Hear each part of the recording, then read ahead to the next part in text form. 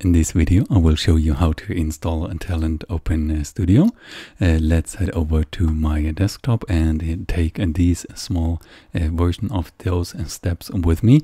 We will first of all check our Java version, download and install Java if necessary, then download in the archive for Talend itself.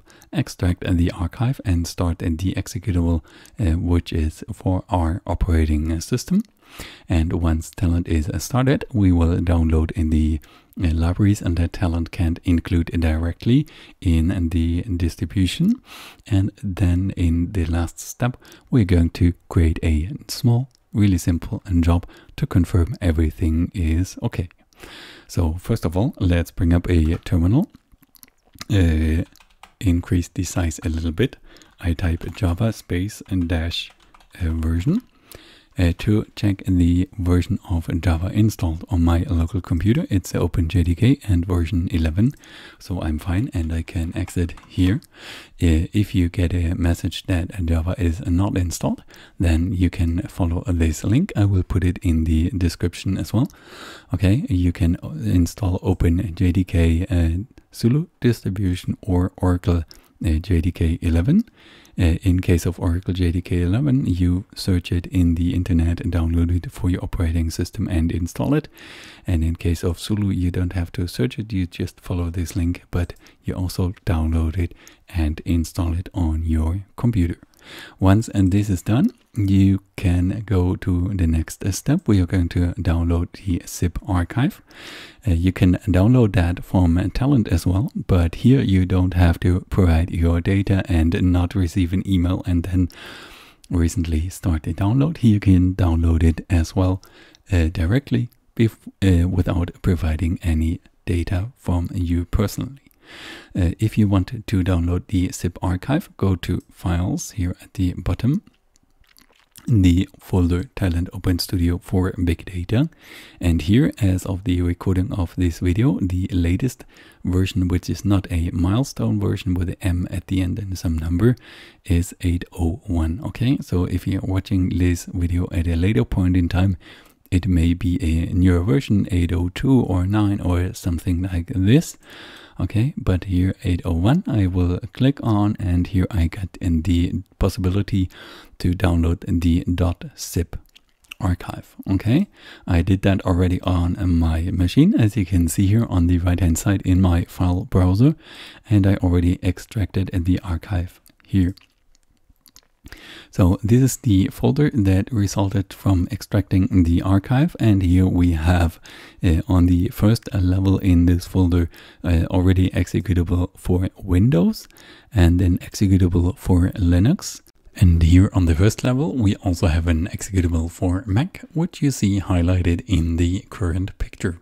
And then depending obviously on your operating system, you either start this one for Mac or this one for Windows or this one for Linux. I'm on a Linux box, so I will choose this one. And the first thing now that we have to do when Talend starts the first time is accept the license agreement. And now we can do several things before we actually open Talend Open Studio. Okay, first let me uncheck this box here because I don't want to see this window again at the next startup. Then we go to Manage Connections. And here I will provide my email address that would be stored in the metadata for any object that I create in Talend. This is really helpful to do it here because later on when you're working in Talend itself in a project, you can't do that anymore without coming back here to this. Okay, now I chose a workspace folder where my project is stored, and that is as you can see here next to my studio folder.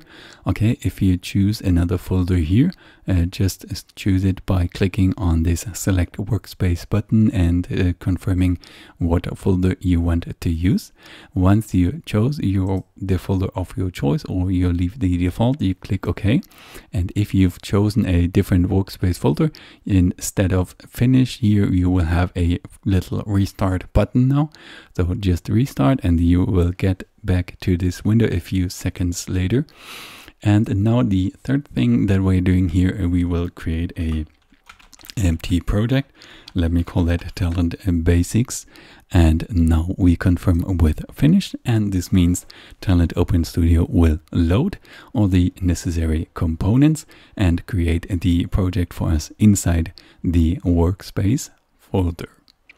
Now when Talend Open Studio is started, they will also open another new tab in my browser with some resources. I don't want that, so I close it, and also I close this welcome wizard here. Okay, now we are in Talend Open Studio. On the bottom right side, you can already see it's checking for extra features installed.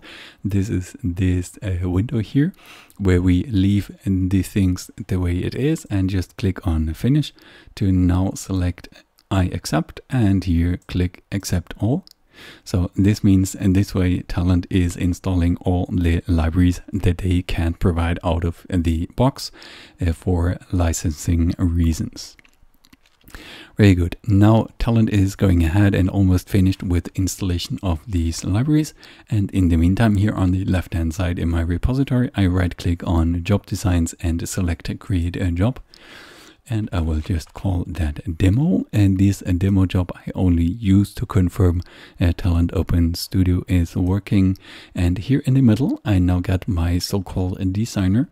I will add just one simple component by clicking somewhere in this checkboard-like area and writing MSG for TMSG box. When I have this component here, I either double click or press return to insert that in my job.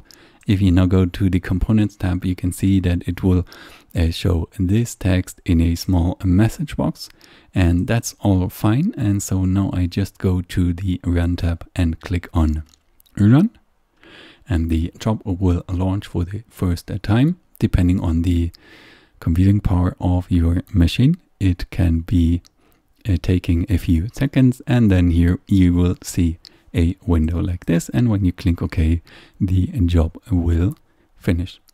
Alright, and that's all we had to do to get Talend Open Studio running on either Windows, macOS or Linux, and now it's your turn.